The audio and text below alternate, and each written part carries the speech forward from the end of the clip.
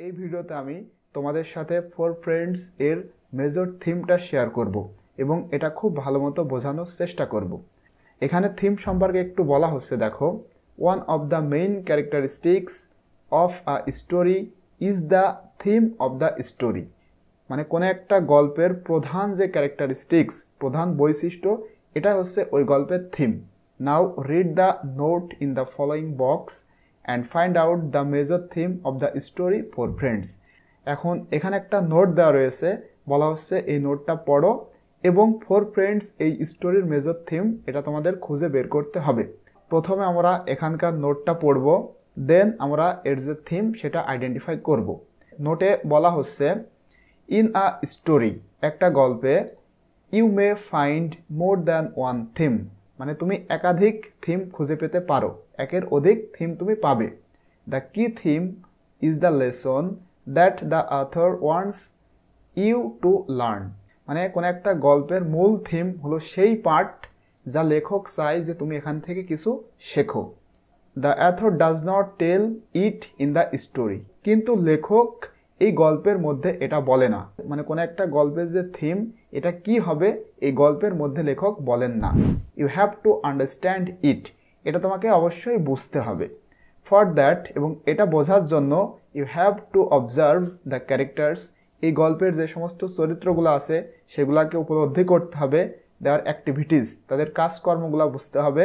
And the results of their activities, এবং তাদের কাজকর্মের যে ফল সেটাও তোমাকে বুঝতে হবে।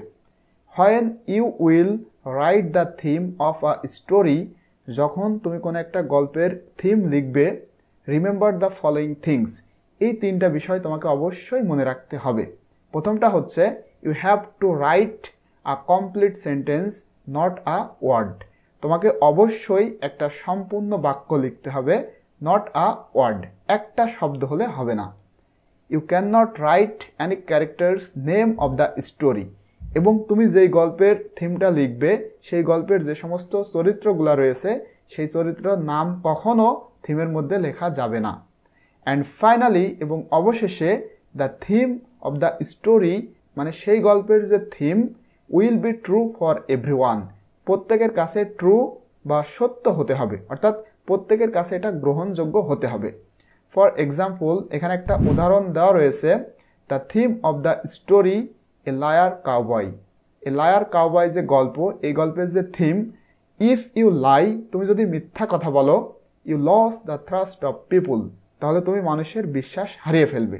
এই যে লায়ার কাউবয়, এই গল্পটা তো আমরা সকলেই জানি। এই গল্পের থিম হচ্ছে, তুমি যদি কখনো মিথ্যা কথা বলো তাহলে তোমাকে মানুষ বিশ্বাস করবে না। এই যে কথাটা, if you lie you loss the trust of people, এই কথাটা কিন্তু এই লায়ার কাউবয় এই গল্পের মধ্যে নাই, এটা আমাদের বুঝতে হয়েছে। এবং এটা বোঝার জন্য আমাদের কি করতে হয়েছে, এখানকার যে ক্যারেক্টার্স ছিল সেটা বুঝতে হয়েছিল, এবং এর যে কাজকর্ম, সে কি বলতো, সবসময় মিথ্যা কথা বলতো, এবং তার মিথ্যার ফলে কি হয়েছিল এইগুলা কিন্তু আমাদের আইডেন্টিফাই করতে হয়েছিল।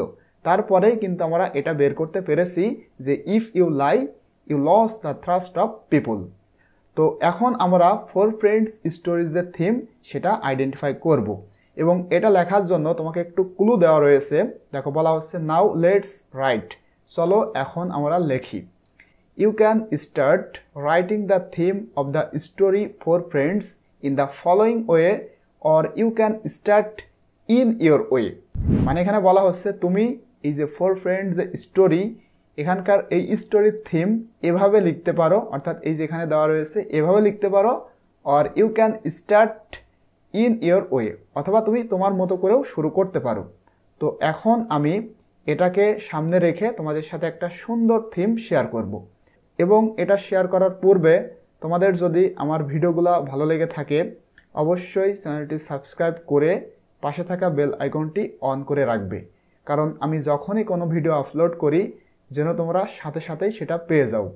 এখানে শুরুতে বলা হচ্ছে, দ্য কি theme of the story for friends, মানে ফর ফ্রেন্ডস এই গল্পের যে মূল বিষয়, ইজ দ্যাট, সেটা হচ্ছে যে friendship can overcome difference and bring Joy and harmony, অর্থাৎ বন্ধুত্ব, এই যে চারজন আমরা দেখেছি এখানে চারটা চরিত্র রয়েছে, এই চারটা চরিত্রের মধ্যে যে বন্ধুত্বটা রয়েছে, মানে এটা সব ধরনের ডিফারেন্স এই পার্থক্যগুলোকে ওভারকাম করতে পারে এবং ওভারকাম করে ব্রিং জয় অ্যান্ড হারমোনি। জয় মানে শান্তি, হারমোনি মানে সম্প্রীতি, শান্তি এবং সম্প্রীতি নিয়ে আসতে পারে। ব্রিং মানে নিয়ে আসা।